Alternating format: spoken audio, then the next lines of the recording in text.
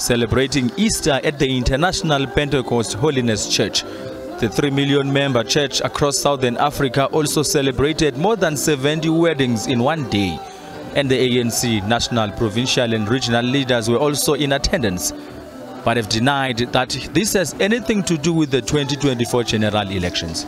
It goes beyond just the issues of elections.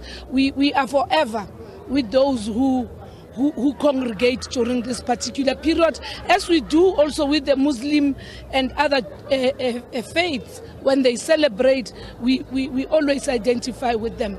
And of course, there's also a reality that we've taken a decision that our heritage program must go beyond just political heritage, but it must also include reconnecting the ANC and renewing our relationship with the church.